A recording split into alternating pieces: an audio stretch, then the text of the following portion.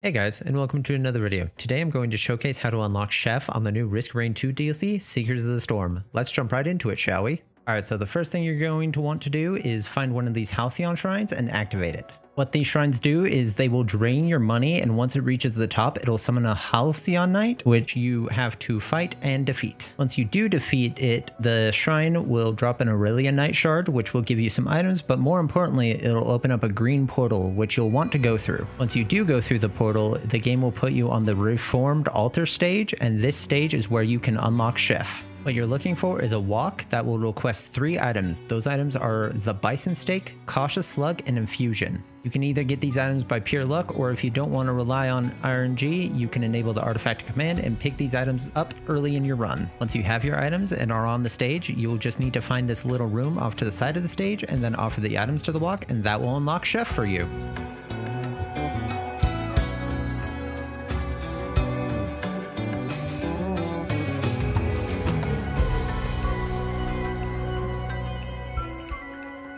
And that is how you unlock Chef on Risk Reign 2's Seeker of the Storm DLC.